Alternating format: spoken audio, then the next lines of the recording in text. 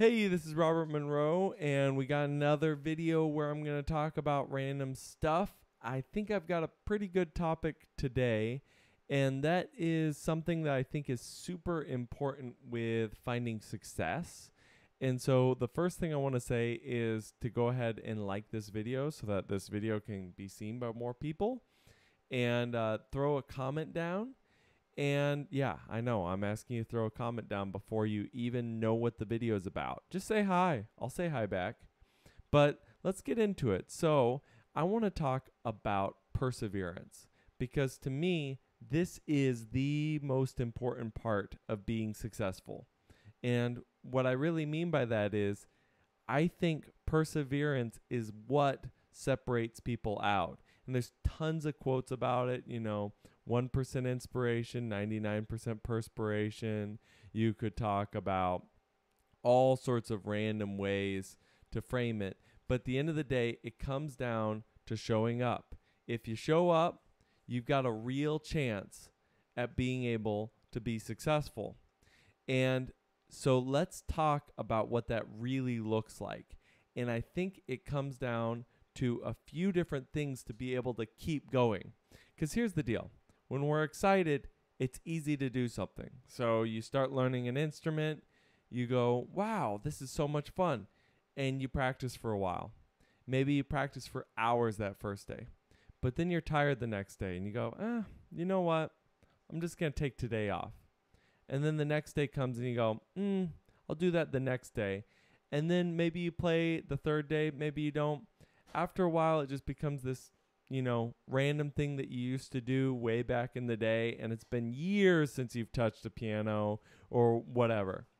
So how do you stay sticking with something so that you can make that progress and you can find success?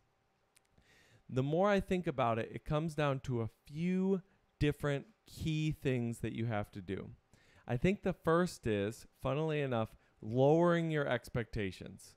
So what is success when I am doing a persevering task?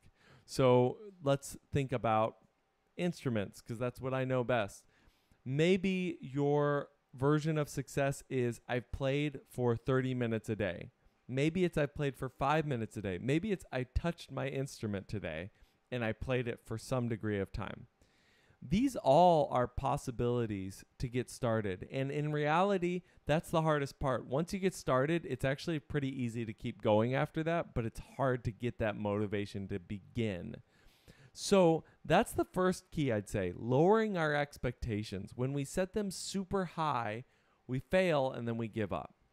So if we set them lower, they're easier to meet and then we can keep going, make more progress. The second thing I was thinking about is being okay with failure. I'm going to bring up these daily videos with that. There was a Sunday like 2 weeks ago, and it just got to be 4 or 5 p.m., and I'm like, I am not feeling it today. Like, I am worn out, and I took a big long nap, and I still feel tired, and I'm not going to do a video today. What I could have done is easily gone, my dailies are over. I did not make my YouTube videos today. I'm done. I just need to stop and then go on to something else. And I've done that before in the past. But this time I was like, you know what? That was one time. I can just get right back on it. And so we started back up on Monday. And this time I realized that was such a good idea. I just took off this Sunday too. I think that that's a really great practice. It's just being okay with not fulfilling things to the level you think you should, and then revisiting it. So we've got thing number one, which is lowering our expectations. Then thing number two is being okay with making mistakes.